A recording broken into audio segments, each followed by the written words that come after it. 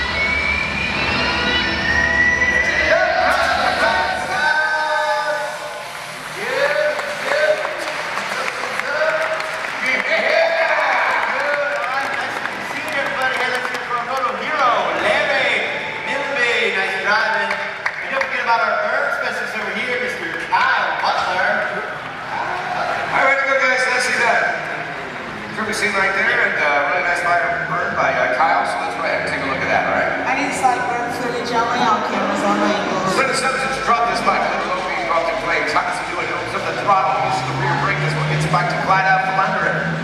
Perfect technique right there, going through that trench, can't get injured on that. A little breeze down here, so you'll see how quickly you see across the flames. There's a nice shot right here. Nice tight close-up for you as we slow it down. Really see that detail. 10 seconds in, he starts feeling the intense heat. We know it because it goes down. Of course, our crew will be right there to put him out.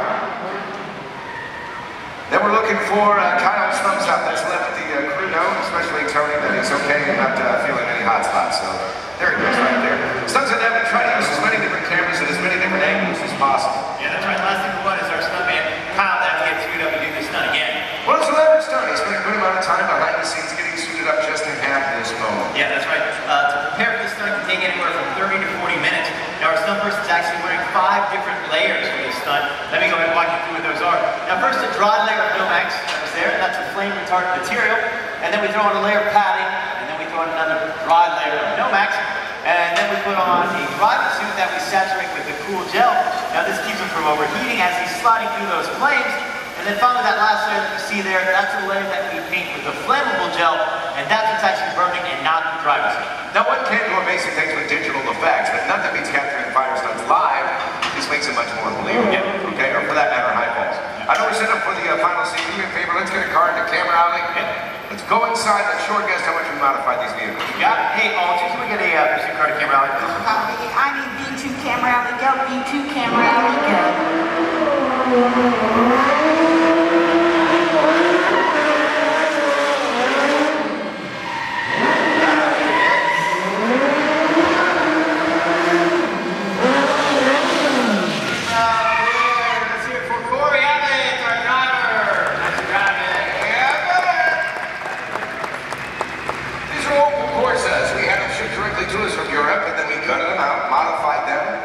To suit every need for the stunts we knew that we were going to put in the film. Yeah, that's right. First thing we did with these cars was we had to lose a lot of weight. And then we reinforced them with this rally car crash cage that you see here. The next thing we did was we took out the heavier stock engine that came with these cars and we replaced it with this much lighter motorcycle engine. It's a 1300cc motorcycle engine. And now these cars are really made for tricks. Right now these drivers make everything look pretty easy, but it involves a lot of complex timing using the gas, clutch, and the emergency brake. Alright, now the emergency brake in these cars is especially designed to always be in that release position. Now that's a little different than our cars at home that automatically lock in position until we release them. Again, it just helps them execute those precision spins and those drift maneuvers you're seeing out here.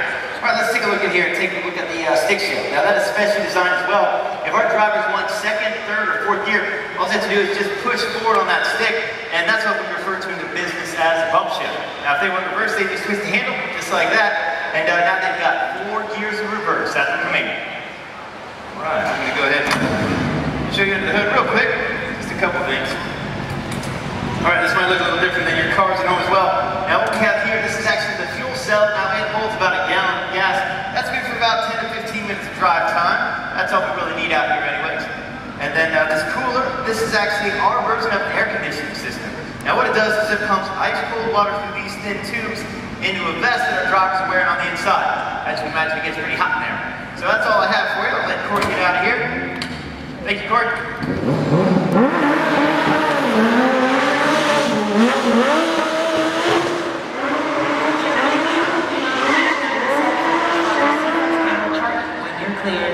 Alright, Research Lava goes into creating complex vehicle stunts.